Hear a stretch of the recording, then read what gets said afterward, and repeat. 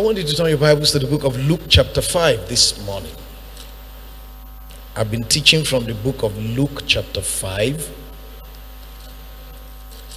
and I'm still going to continue there. Last Sunday I spoke to you on the God of the unusual. So listen very closely to the things that God will be saying. Luke 5 from verse 1. And it came to pass that as the people pressed upon him to hear the word of God, he stood by the lake of Gennesaret and saw two ships standing by the lake, but the fishermen were gone out of them and were washing their nets. And he entered into one of the ships, which was Simon's. I want you to start that verse 3. He entered into one of the ships, which was Simon's, and prayed him that he would thrust out a little from the land. And he sat down and taught the people out of the ship.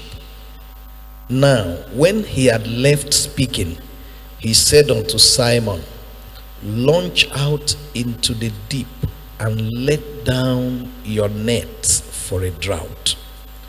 And Simon answering said unto him, Master, we have toiled all the night and have taken nothing. Nevertheless, at thy word I will let down the net. Point number 1 this morning, as I was meditating upon this message today, I knew I was going to preach from this passage, definitely. But the Holy Spirit pointed my attention to verse 5. And two words came up: toil and nothing.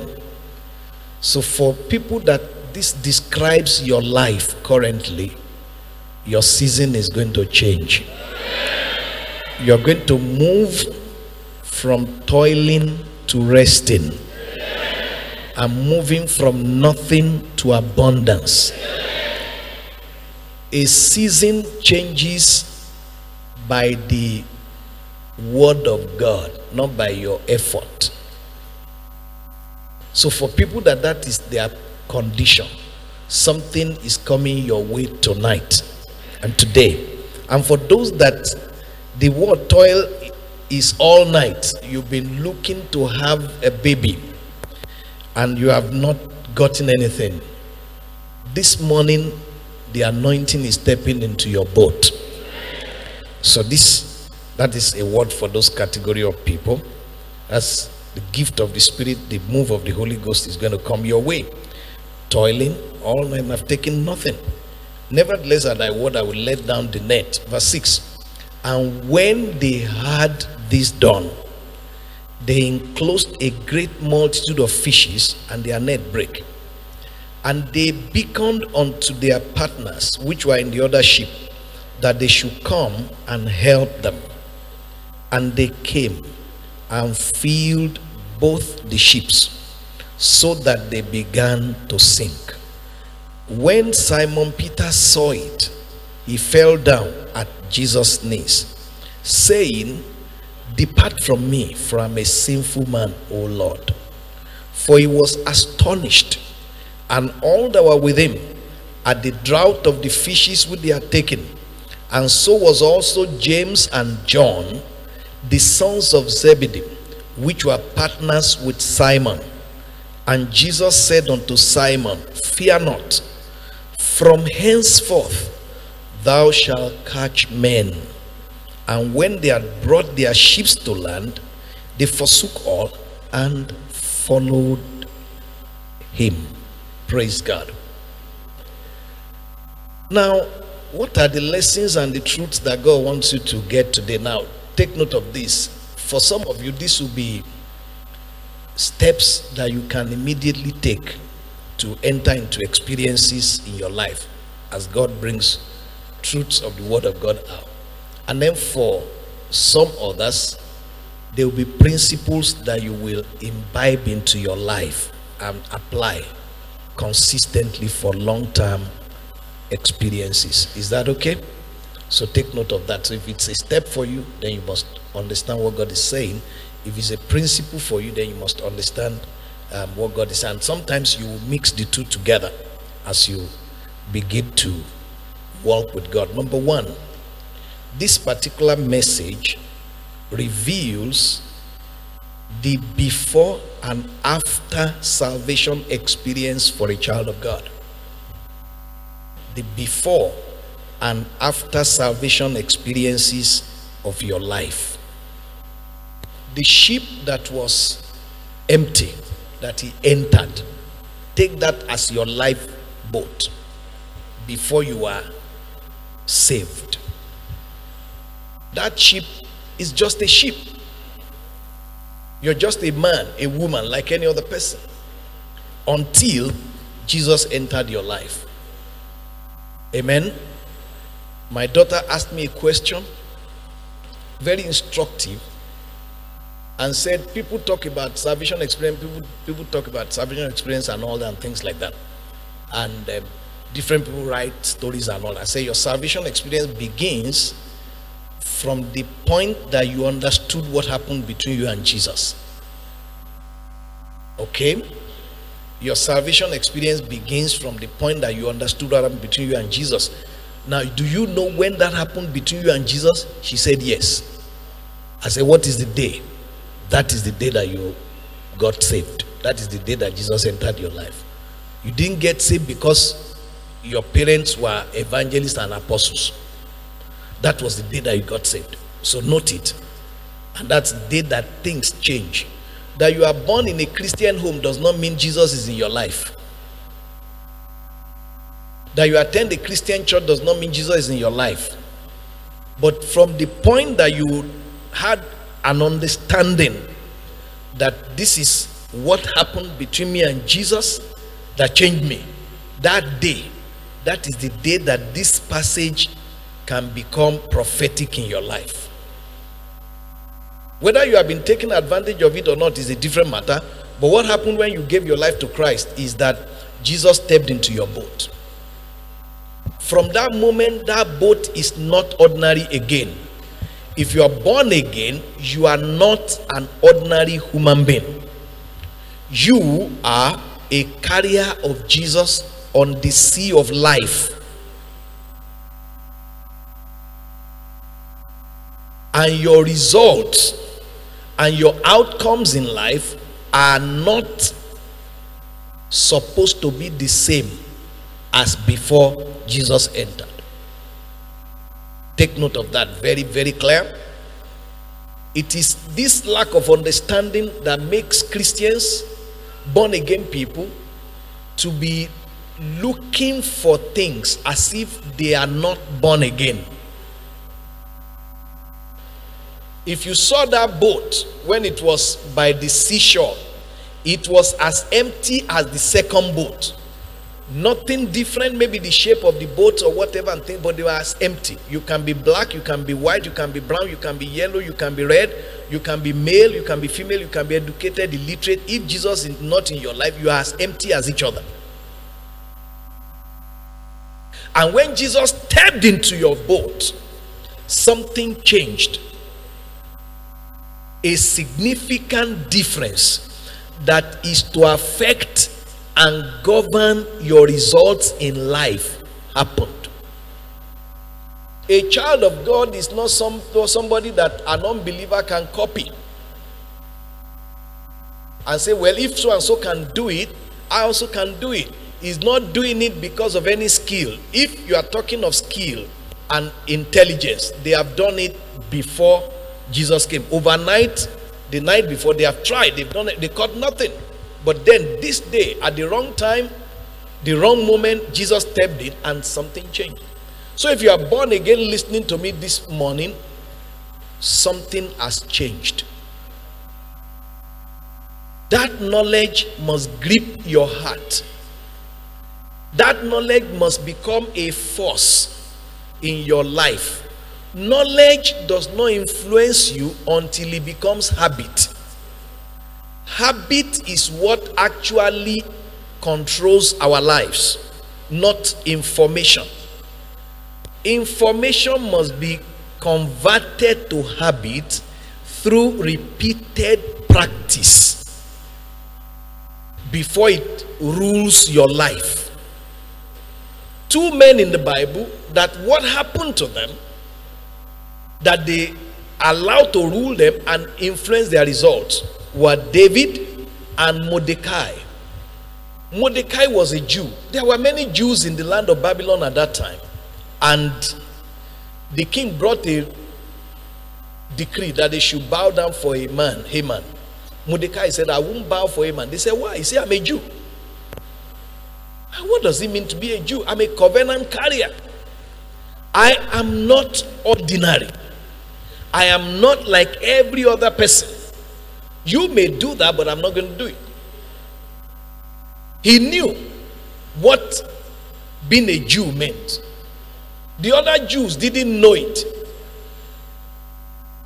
Don't proceed into the future without settling this fact. When Jesus entered your life, how many years ago? I want you to take yourself into this passage here. Did you get what I'm saying? See your life as that boat that Jesus stepped into. And everything that started happening from that time is the prophetic picture of your journey on the sea of life. Now, you may not have been taking advantage of it, like the children of Israel in the days of Mordecai did not take advantage of it. The second man that had that understanding that was ruling his life was David. When David was sent from home by his father to go and give cheese to his brothers and to greet their captain of 1,000 and whatever, and he got there, he saw Goliath. Goliath spoke. 40 days Goliath was tormenting them with words. And he had. And David said, what shall be done for the man that killed this uncircumcised Philistine? Nobody was talking of killing him. They were scared of him. They were afraid. And David kept repeating, who is this uncircumcised Philistine that he should be talking like that? What shall be done for the man that killed him and remove this reproach? And eventually Saul heard and called David. He said, let nobody's heart fail him for fear of this guy. Your servant will go and fight him. I was watching my father's animals. A lion came and took one little lamb. I went after that lion, and when the lion rose against me, I smote the lion and killed him and took my lamb from his mouth. A bear came. I went after the bear and smote the bear and took the bear out of his mouth. Now, at that point, anybody listening to that boy must know that this is not an ordinary boy speaking. David was 17 at this time. He wasn't a soldier. He did not know how to use a sword. What did he use to kill the lion and the bear? Something was in this boy's life. And he said, the Lord who delivered me from the paw of the lion and the paw of the bear will deliver this uncircumcised Philistine to my hand. For who is this uncircumcised Philistine? He kept repeating, uncircumcised, uncircumcised. What is about this circumcision? When God cut covenant with Abraham in Genesis 17, he said, I will be God to you in your generation and to your seed after you in their generation. And this is the sign of the covenant that is between me and you and your seed. Every male child that you have must be circumcised on the 8th day. The circumcision is a very painful process.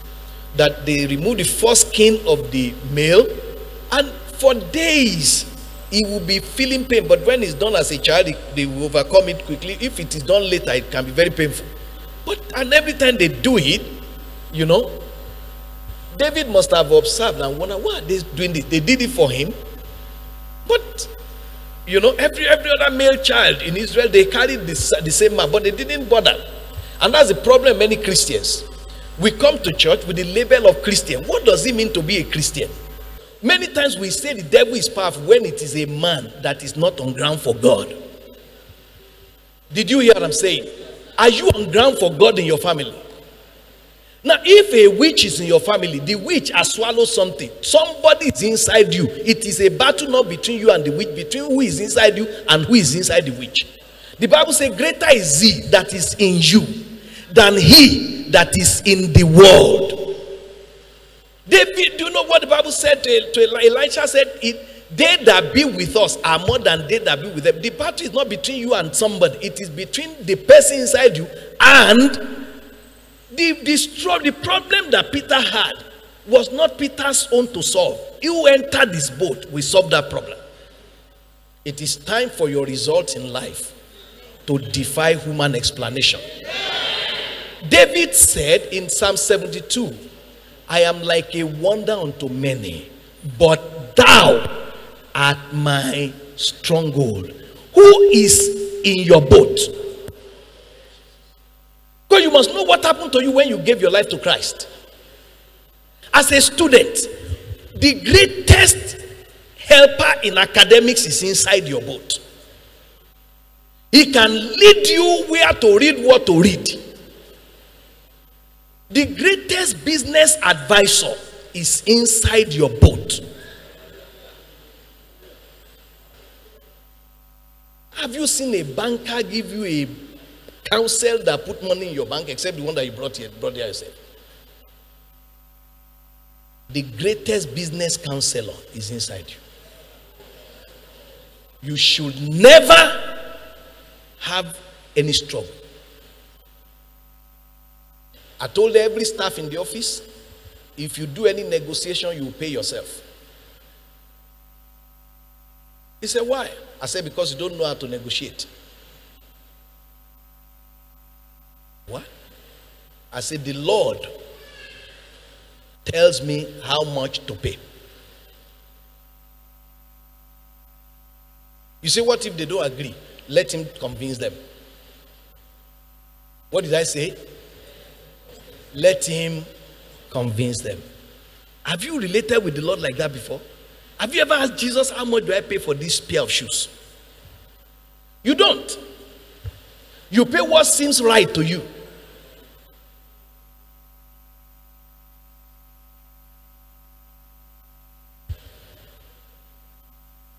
Are you with me here? And you lose a lot of money. The greatest marriage counselor is inside you. You should never have one day of struggle with your spouse. You should. Do you know any marriage counselor better than Jesus? You know anyone? Huh? All of these people that are good, that are going to dating side. I'm a young man of 25 looking for a lady to marry. The person that knows who you should marry is inside you here. Jesus, who should I marry? The one that knows tomorrow, that knows yesterday and knows today. At the best, you know yesterday and today, and you don't know it perfectly. He knows everything. Knows tomorrow. He can tell you. Why have you been operating in neglect of him? That is why your boat has been empty, even though he entered. He didn't enter as a guest. He entered to take over. Have you allowed him to take over your boat? When he entered the boat of Peter, he said, launch out into the deep and let down your net for a drought. He told them what to do. And nothing happened until they obeyed that. Now this morning, I want to believe God for you that your personal results in life will become prophetic, not academic. I can tell you stories. All right? As a student, the first board of trustees that we had in the ministry, one of my lecturers in school was on the board. And he knew the power of God was in my life, because he taught me a course that 40% of the marks, I was not there when he did the continuous assessment for them. I went out in evangelism. And I went to meet him in his office. Sir, I heard you have done this continuous assessment and all that. And he said, what are you doing? I said, well, I'm busy outside. And I didn't want to tell him what I was doing as a Christian. I knew he was a Christian. I didn't want to go. I wanted to prove God is real. So eventually I told him there's a fellowship I'm coordinating in town, and all. He said, oh, okay, I'm a Christian too, but okay, all right, go and find out from your colleagues wherever the test came out from, and then meet me in my office. He was going to do my own for me. And the first classmate that I met was a Muslim guy. We're classmates and all. And he said, you this SU boy, we tell you that you should face your book, your studies, you are going out for evangelism and things like that, and all that. I was angry. I said, well, I'm not going to ask anybody again. I'm going to ask the Lord. Lord, where did the questions come from? And he led me to the places that the question for the test came out. You say, what will have happened if it didn't come out like that? Now, I will have failed, definitely. If it wasn't so, I will have failed. But there is a real Jesus in your boat, not a fake Jesus. You say, but ask me, how do you hear him? You know, that's the biggest problem that we have. You have two children, right? One is older than the other. Do you talk to them the same way? How do you talk to the younger one? The younger one, you use more graphic pictures, is it correct? To explain so that you get what you are talking about. Good. And then you have a younger brother, do you? Yes. You have a younger brother? Do you talk to your younger brother the same way that you talk to your children? No, you expect him to understand more and all that. Are you following what I'm saying? Let me simplify divine communication for you today. God will talk to you in a way that suits you. Simple. When you are spoken to God, now let the Holy Ghost show you the communication of God. The communication of God is in everybody's life.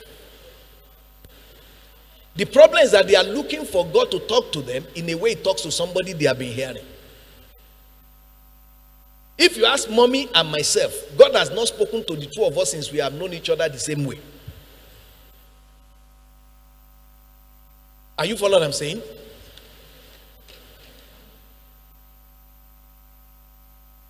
So he led me to the 4 questions. All right? Everybody, and I want you to stand up to your feet now and put your hand on your forehead. Let me pray for you. That the communications of God, hear this. Hear this. Hear this.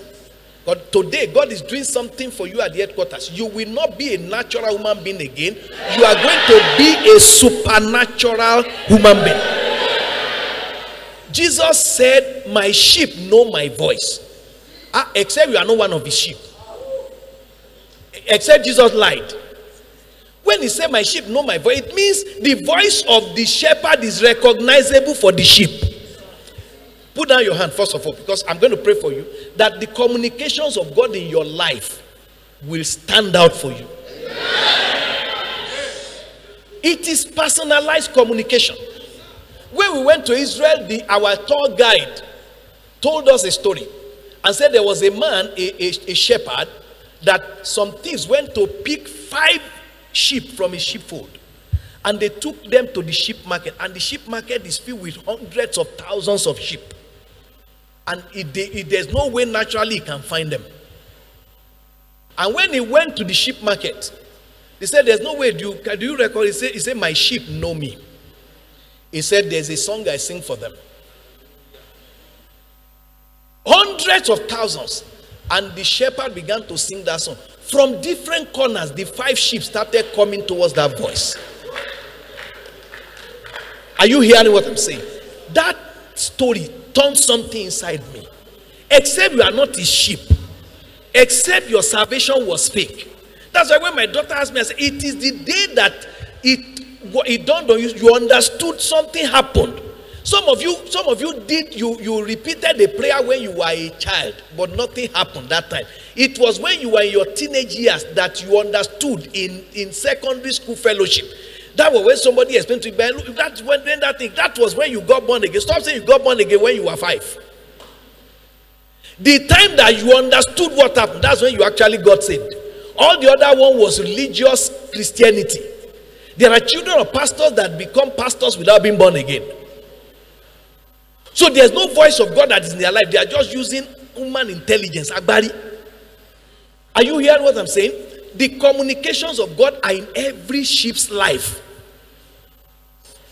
He's not going to be telling you, what kind of father do you have? You are a father, and you want to, your boy in primary school, you want to do like this.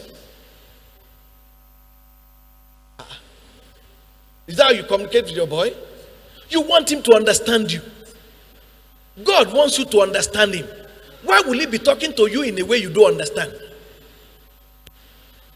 That means there's a communication that is already readable, already noticeable, that you are not noticing.